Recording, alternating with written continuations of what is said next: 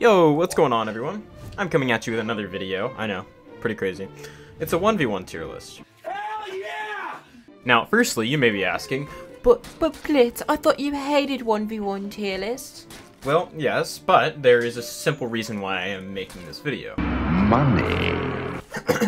I mean, to clarify some misconceptions people may have. Dual tier lists are a lot different from 2v2 tier lists and 4v4 tier lists, because as you improve at the game, the more 2v2 tier lists and 4v4 tier lists start to make sense. But dual tier lists at the top level cater around reactions in terms of matchups, so no matter how good you get, if you are on console or you don't have a reaction time in the top 1%, a lot of placements won't really ever apply to the majority of people. But plenty of people still take these tier lists as gospel simply because a top player made them, even if the placements will never apply to them. Freeze made a video about this, and I will put the link to it in the description, but I wanted to make this video just to show some of the placements are different if you cannot react to things. And after that, I would get some of the best console players to help me make a tier list that actually applies to the highest level of play without reactions being a primary factor. Let's begin.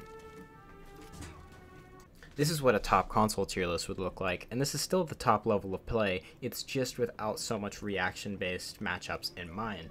Now, it does look a lot different. See, compared to like PC tier lists where you see Warlord in B tier, you see BP in B tier, this tier list has bash characters far higher up, and that's because bash characters are very good from neutral, being able to control the fight and not let their opponent get into their offense, but also get into their offense at the same time. Warlord is very high because he maintains frame advantage and has a very, very good GB punish, so him from neutral is very, very strong.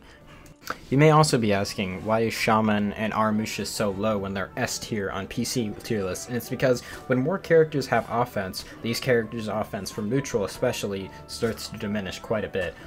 Aramusha is very punishable. If he does ring the bell, that's a free GB if you dodge it, and overall he's just very good defensively, but isn't as good offensively as a lot of the characters above him without reactions in mind, which a lot of people aren't going to be able to pull off.